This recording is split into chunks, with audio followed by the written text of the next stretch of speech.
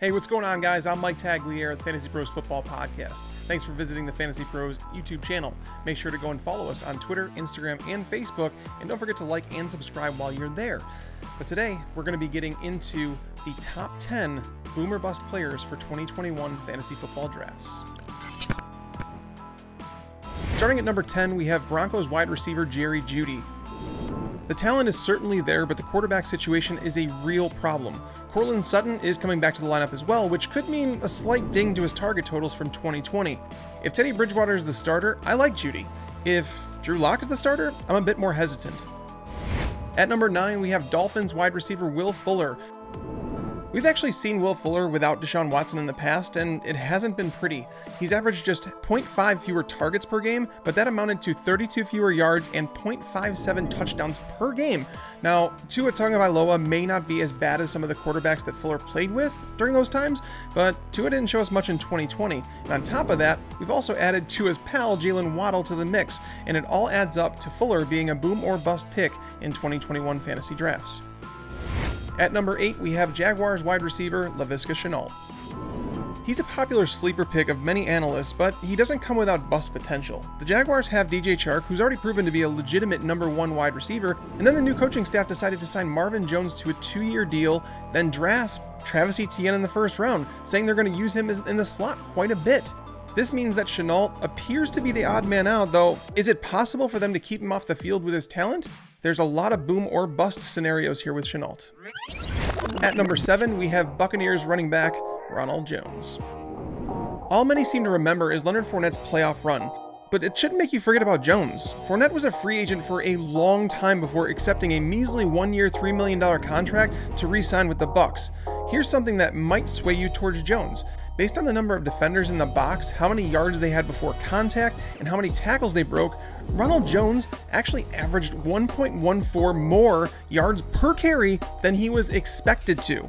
That ranks 3rd in the NFL. Meanwhile, Fournette averaged 0.38 fewer yards per carry than he was expected to, which ranked 46th. That's 1.52 more yards per carry with Jones. At number 6, we have Broncos running back Melvin Gordon.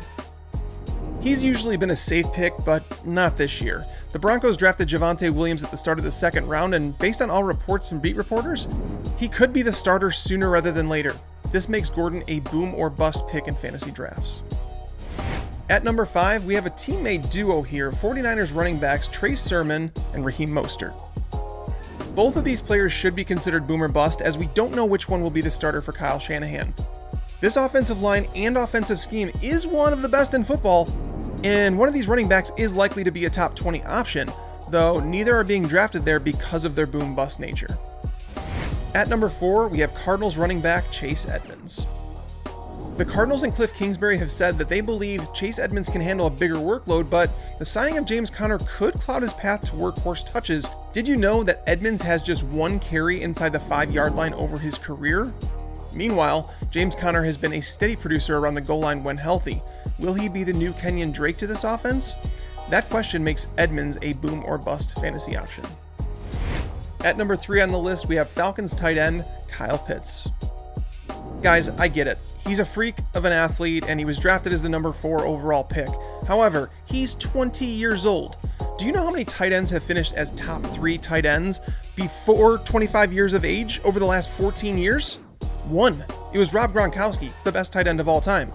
By drafting Pitts as the number 4 tight end, you're essentially drafting him at his ceiling, unless he compares to the best of all time. There's bust potential where he's being drafted. At number 2 on our list, we have Packers tight end Robert Tonyan.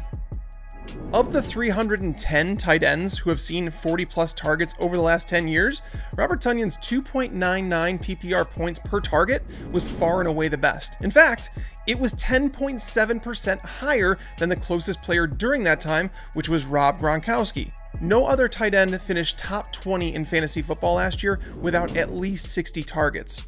Tonyan saw 59. Add in the fact that Aaron Rodgers might hold out, and you have yourself a very boom or bust pick in 2021 drafts. And number 1, we have Pittsburgh Steelers wide receiver Chase Claypool. Did you know Claypool finished with fewer than 60 yards in 11 of 16 games last year? He was very touchdown dependent, yet many are expecting a leap in 2021 as evidenced by his high-end wide receiver 3 average draft position.